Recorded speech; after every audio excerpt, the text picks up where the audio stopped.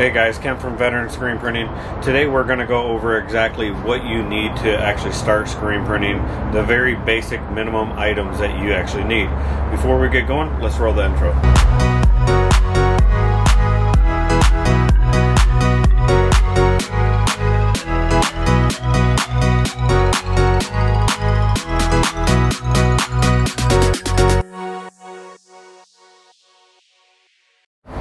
Alright guys, so the very basic items that you would need to start screen printing, one is going to be a press. You're going to need to buy a press, and they make them in different sizes. One being a one color, one station, and then you also have ones that are one color, four stations. And then they go bigger from there. When we first started off, we started off with a one station and a four color. And this was a silver press made by Ryanette. And you can also go pick up their latest presses over at screenprinting.com. Other than that, the way you can flash shirts, how we started was we used a heat gun.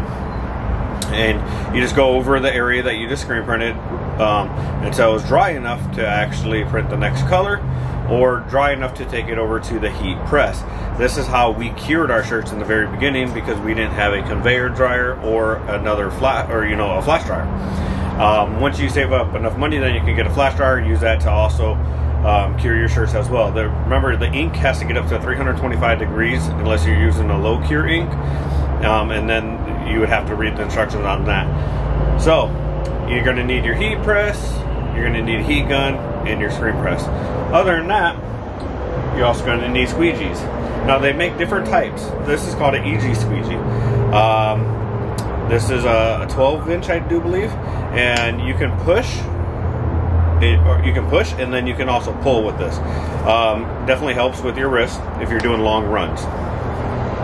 They also make metal squeegees. I definitely recommend anything metal or the easy squeegee.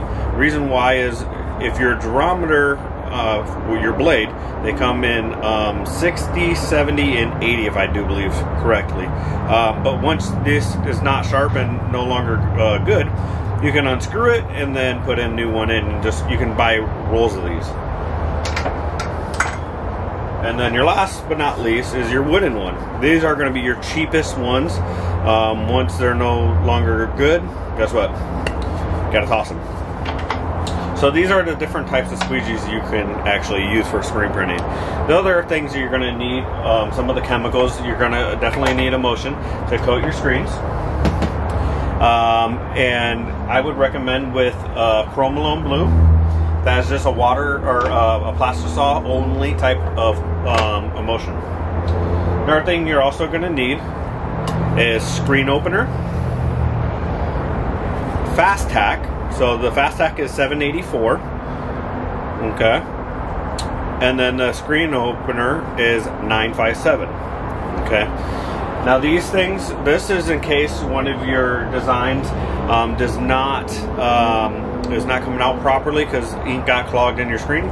Wipe this, spray this on, wipe it down a little bit, clear it up.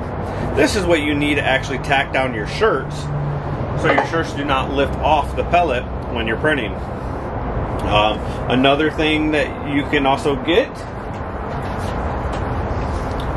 I buy this by the gallon, but this is Tech Wash. Now Tech Wash is to clean the screen, clean out the screen. And now remember, whatever paint you have left over, you can actually reuse. You just put it back in the tub. Okay? And in the very beginning, I didn't know this, but you don't have to clean, say you have, 100 shirt order, and when you're doing a one station, you're not going to get 100 shirts done. It's going to take you all day. But say you don't get done. You don't have to clean the screen off and clean the paint off. You can actually leave the paint on here. As you can see, we have some screens on here, and the paint's still on there. The only reason is because we are not finished with our job. We're waiting for one more garment. And if you don't know what the garment is, go check out our vlog. But that's en route. So these are the basic chemicals, the chemicals you're actually going to be using. Now, if you need to print out your film, which is your design to burn the screen, How we started off is we started off by dividing our design up into 4 parts, overlapping each other. And what we did was we went to FedEx or Kinko's and we printed 8.5 by 11 translucent paper, and then we would overlap them, clear tape them, and then we would burn our screens. Okay, so that's how we burnt our screens, was in that process. Also, you're going to need an exposure unit. Now, with our exposure unit, this is our exposure unit. You can buy this build this exposure unit for probably less than 60 bucks, 70 bucks. This is a 50 watt LED black light, and then just 2x4s. So you can actually get this done very well, and for very cheap. You know, you could get started definitely, probably say less than $700. You can look on Craigslist, OfferUp, Facebook, Marketplace, for most of your stuff as well.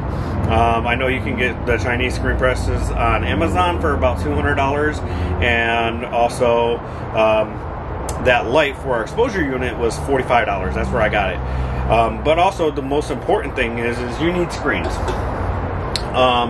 Definitely get aluminum in the very beginning.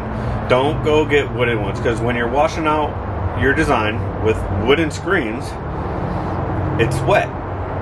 Wood will warp and tweak, and then it just will not work. It just lasts. It doesn't last as long as an aluminum frame. Another thing is your mesh. Start off with the 160. That's the most adverse one that you can use to pretty much print everything.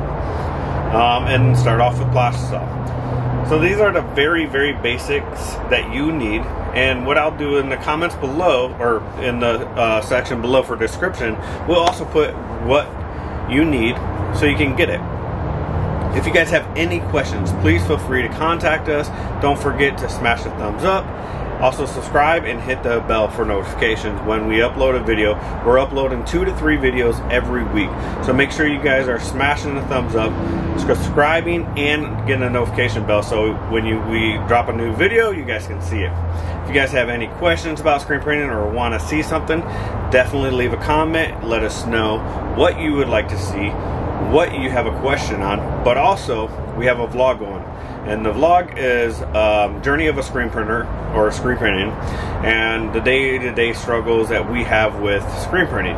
You know, as well as I work full-time, I also do this.